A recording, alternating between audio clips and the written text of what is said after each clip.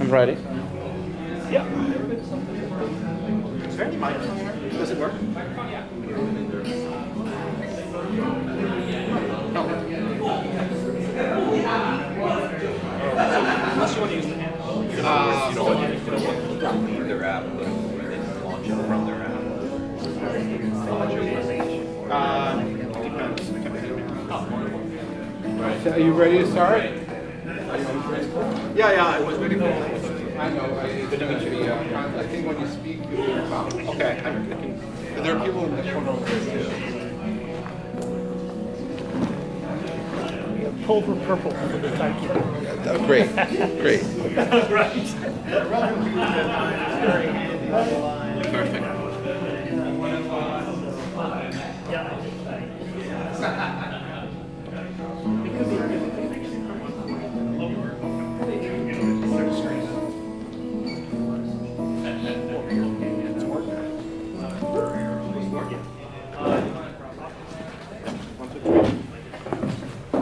Works? Yes. Go. Oh, yeah, that works.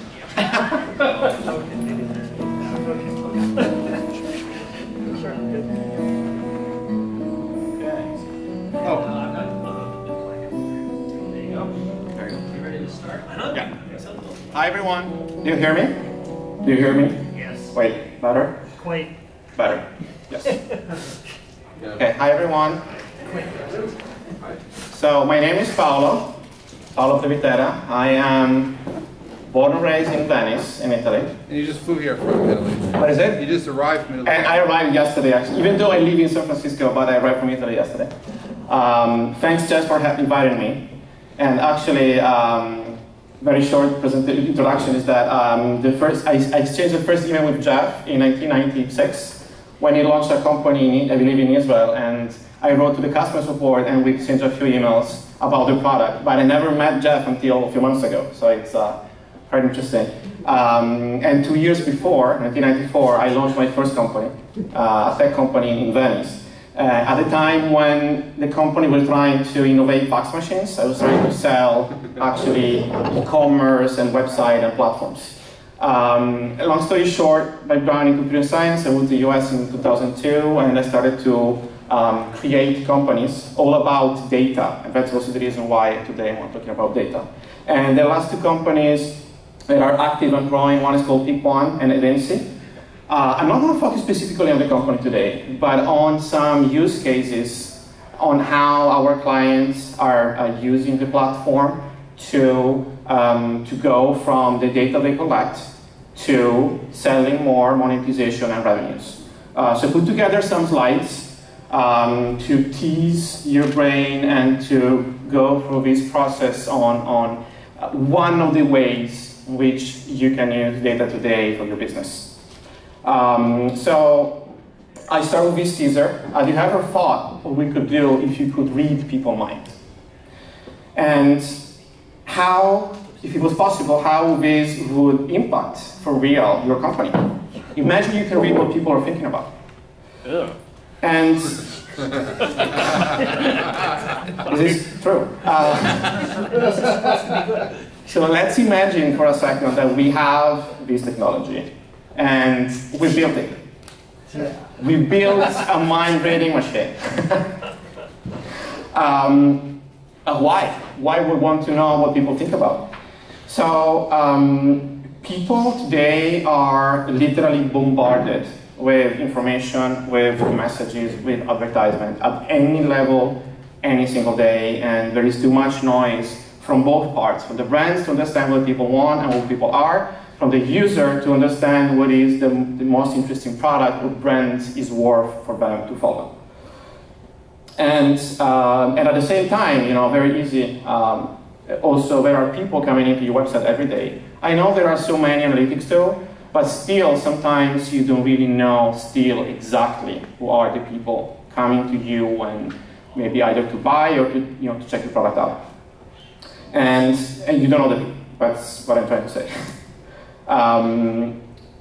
So once you have this possibility, after that you should change what you do. Once you know what people are, you should adapt and you should identify, understand, activate, and respond. And this is the second step. First, you collect data. And then, once you have the data, you should do something with it. Otherwise, you're sitting on a gold mine that you cannot use. A very important message, even though it's maybe very constant in our mind, but we never really act on that. Brands and companies and products and businesses, they need to go where users are. So very often companies invest in specific channels that maybe is not the channels where your users want to go, or maybe it's not where your users are. So you need to identify also the best channels, and you need to go where your users really are. And we also need to remember that internal population is still expanding. So whatever you're doing today is not just an extra effort to enter the current market and grow your market share, but between now and the next few years, we're going to have 5 billion more people on the internet. So the market is huge, and whenever you're jumping on it and adapting, there is still time for you to be successful. So this is maybe the most important message of particularly my whole presentation.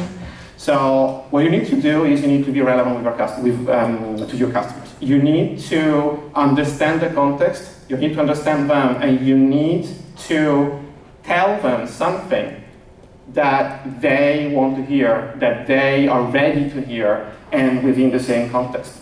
Otherwise, they don't listen to you. And after you collected information from data, from social media, then you have the possibility to send a custom message to the user. But unless you don't know them, unless you know the user, you cannot do that. So how this process works, how it's going to work. This is a very short video we put together about 1 year ago to give you an idea on a possible process.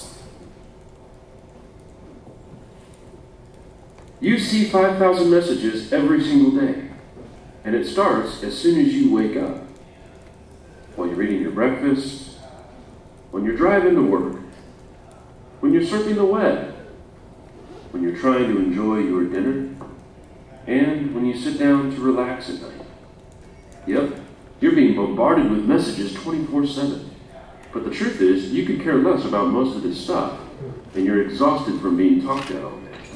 But there are those moments of joy when someone tells you about something that you really do love. The problem isn't really with advertising. The problem is you're being beat over the head with stuff you don't want or need. What if you could connect more often to the stuff you love? Well, you can with Pick One. See, you're already telling the whole world about the stuff you're into.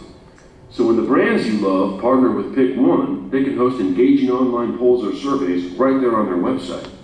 It only takes a second to share your opinion, and Pick One gives you some sweet rewards just for giving some of your time. But here's the crazy cool part. You simply take a poll, and because Pick One can see all of this information, they can combine that data to provide a clearer picture of who you are and what you really want to the brands you love, which makes it easier for all those brands to bring the awesome stuff you love right to your fingertips. Finally, advertising content that knows you and works for you. Pick One is bringing the awesome to online marketing. Find out more at Pick One. So, in the last 2 years, actually, we improved the platform, and now the clients, the companies don't need to go through the survey process, even though it's an important, crucial part, because the survey is a way to engage with the user and to create connection. But now, anybody can start the process by importing maybe the email address, the list, your mailing list, and then we can already tell you who the user are. So here, I'm going to show you a little bit of the process. So usually, when a brand thinks about the audience, this is the image you have. It's a multitude of people, a mass of people, but you don't know who they are. It's pretty much grayed out. You don't know how to interact with them. It's far away. And what we're able to do is to identify each single person and learn up to 500 data fields of data for each person. And we are talking about the name, the age, location, interest, the food, airlines they like to fly, and email, and also psychology. And this is a way, it's part of the process on how you know your customer, therefore you also know your audience at the bigger level. So our approach, and this is my suggestion to any business, is to go as deep as possible to learn each user. It was almost impossible 10 years ago because of technology limitations and because of data was not available. Today it is possible, and going at this granular level and bringing it to the audience, it gives you perspective on something that you would have never imagined before. So what we like to do, we do audience decryption or audience segmentation. That could definitely, the number one consequence is driving better engagement. Because if you provide to the user what he likes to hear, is more bound to interact with you. This is a few screenshots on what we can do with data. Actually, if you have time later, I can even show you a real-time demo on you. And so we take a piece of information and we can explode it to hundreds of data fields. So we can know who the user is on any social media. We collect this information together. We give you pretty much a report of each user. And the same applies also to the audience. And up to knowing the psychology. We can read in real time all the tweets, all the Facebook posts, just by starting from an email address, because we can reverse search on the other social media. And we can even go up to your psychology and personality and use the information to know on how to serve you better. If I know you're an introvert, as a brand, I'm gonna send you a message that is more customized for you. Reverse, if you're an extrovert, maybe I wanna use a different message. So, to recap, this is the base of what is defined today a growth funnel. And it is definitely a technology, a strategy used in what is going today growth hacking. Growth hacking is pretty much digital marketing on steroids. And it uses processes I would say, at the funnel level to understand what is happening in any phase between the company and the user. So the steps are pretty easy.